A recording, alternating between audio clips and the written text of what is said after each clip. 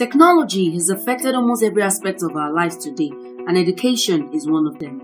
Managing big data, online result tracking, and managing school fees payment online are all made possible using education technology. This has greatly reduced the workload on school administrators. Here's what Mrs. Evelyn Chukujama of Winfield Montessori School has to say. My name is Evelyn Chukujama, the director of Winfield Montessori School. I run Montessori section of education here. Technology has really affected almost all area of life, and then education is one of them. So the idea of accessing their data, putting their files together, it's very easy for us here. And also parents will log into the website for them to access their children's performances and their reports and everything. So wherever I am in the world, I can access the children. Wherever I am, I can see what they're doing in the classroom, which is what education is all about. This new trend not only frees up time for the school administrators and teachers to perform their main task, which is to transfer knowledge to their students, but it also helps the school save costs by working more efficiently. Don't take our word for it.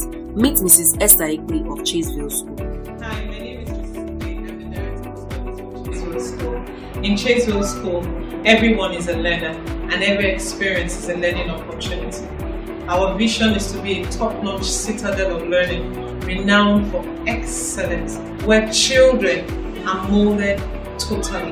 Most times our parents misplace their report cards or they misplace their fees, and we have to print over and over again. Having our parents access the internet to print out their results, print out fees, and also review their children's performance has been a lot much easier. One, it has reduced costs, and it has also reduced the wear and tear of our equipment. The cost of ink, the cost of electricity, the cost of repairs, the cost of maintenance. This has become cheaper and much more convenient for us. The adoption of technology is here to stay. More and more schools are quickly moving away from manual methods of doing things. It is not a question of if schools should adopt technology. It is when should schools adopt education technology. Mrs. Stephanie Mikani of Plumbridge School has this to say.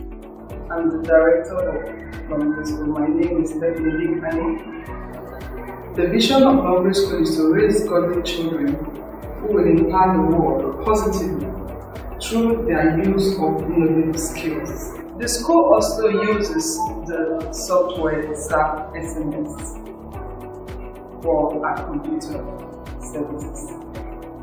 It has been very great. The after-sales service has been very wonderful. It has made work so easy.